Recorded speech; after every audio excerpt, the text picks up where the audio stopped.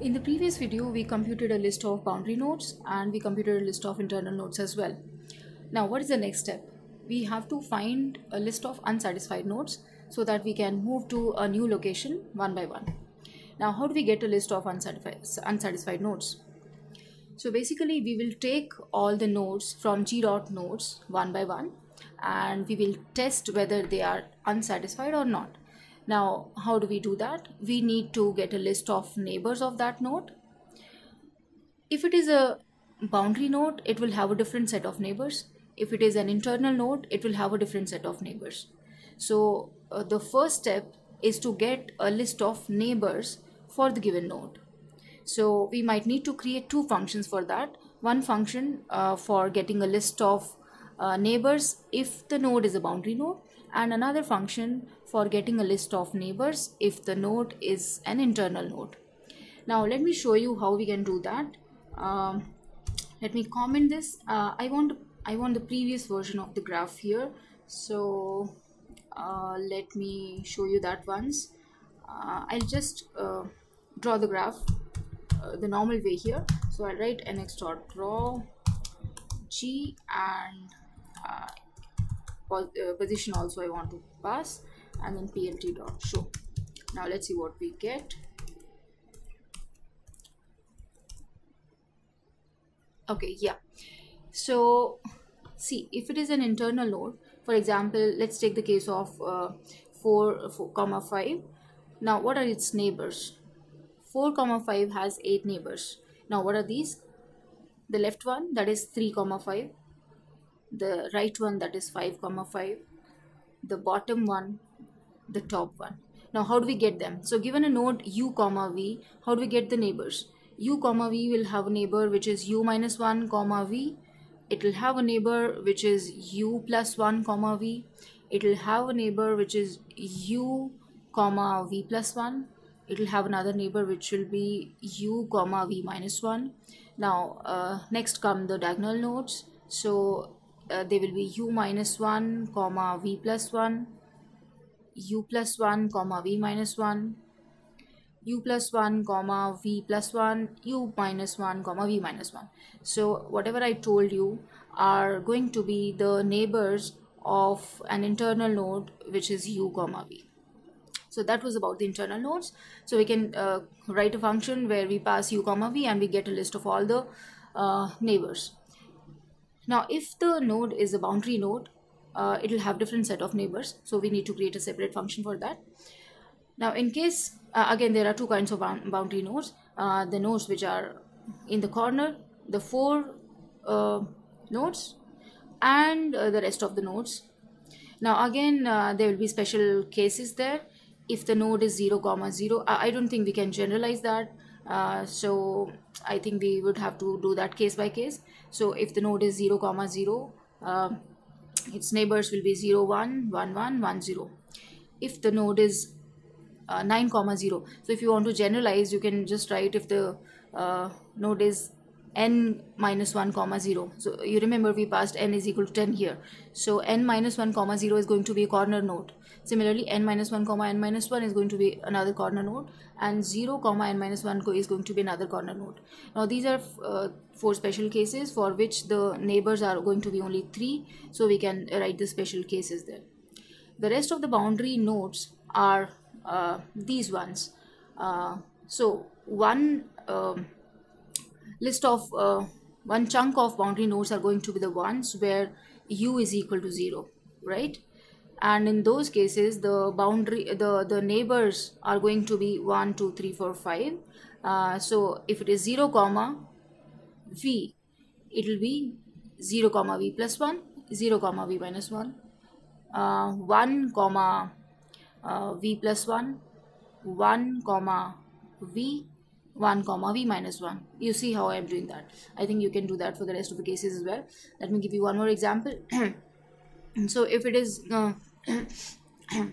amongst the nodes where v is equal to n minus 1, as you can see, it'll give us this row of boundary nodes, right?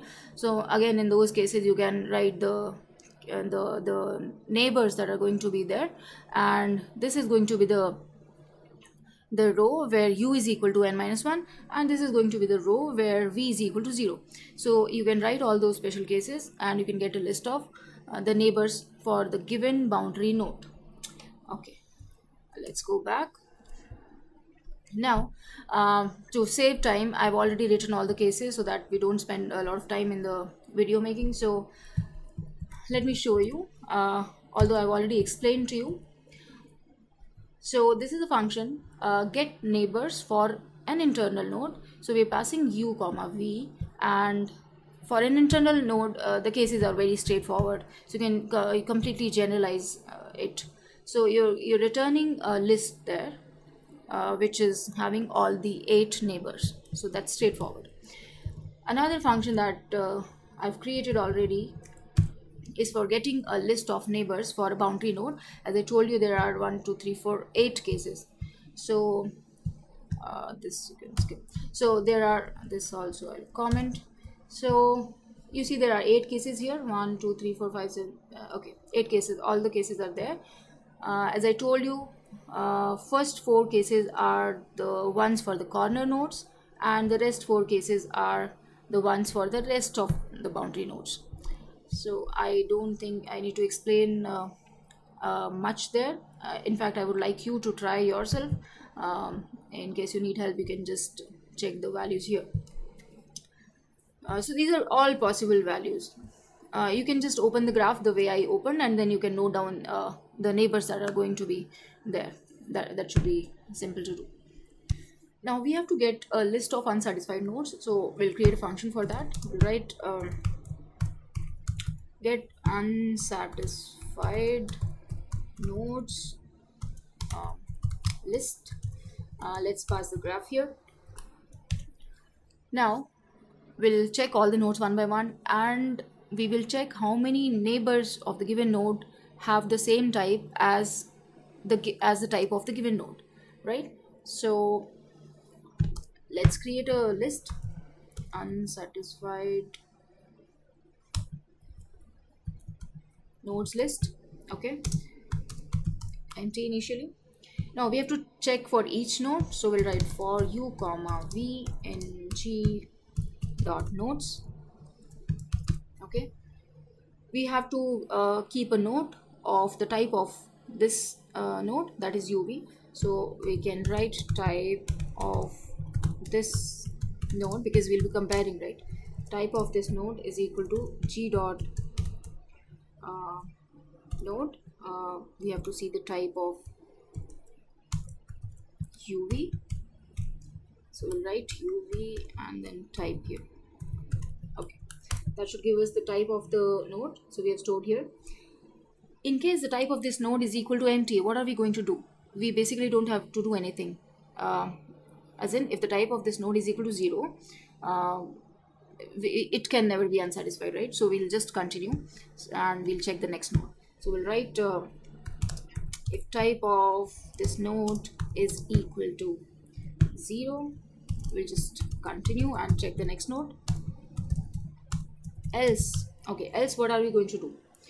We are going to see in the list of neighbors of this node how many nodes are having a similar type as this node's type. So we'll have to keep a track of that. So we'll write similar nodes is equal to 0 initially. Now we have to check whether this node uv is a internal node or is it a boundary node, because accordingly we'll get the list of neighbors. So we have to check here. Now how do we check whether a node is internal node or boundary node? We have already created a list of internal nodes and boundary nodes here, right? So it'll be nice if we pass these lists into the function boundary nodes list. So we'll pass these two lists in the function, and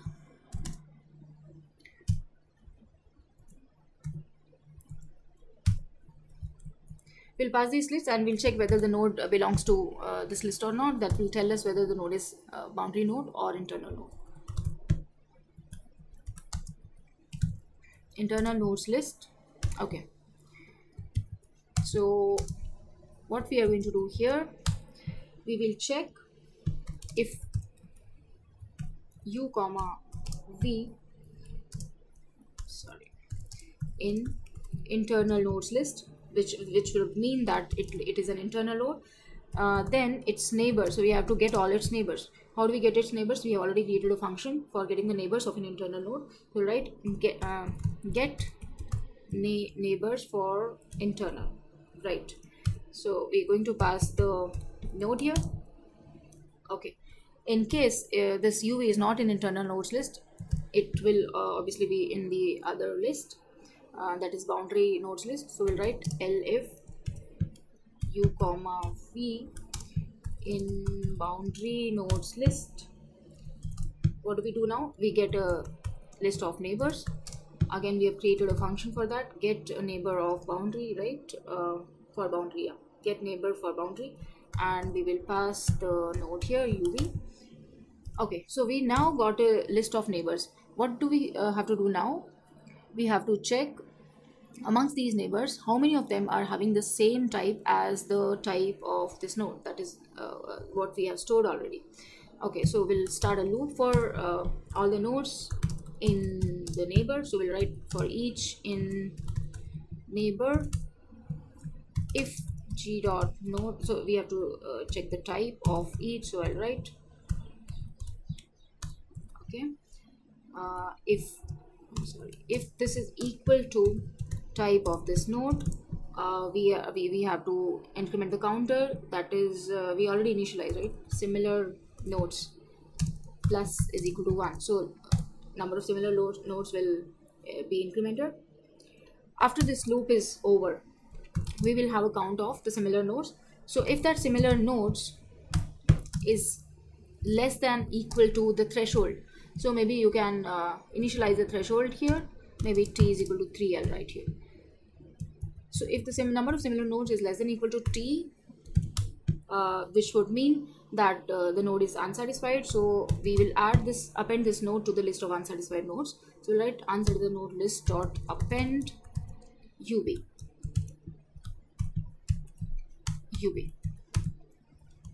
and this function is going to return the list of unsatisfied nodes. I'll write return unsatisfied nodes list. Okay, now let's call this function here. So we will write unsatisfied nodes list is equal to get unsatisfied nodes list, and the parameters are going to be the graph and internal nodes list and boundary nodes list. Yeah, in order to verify, let us print whether it works fine or not. So I'll print unsatisfied nodes list. Let me comment this, I don't want to see them. Okay, so let's see.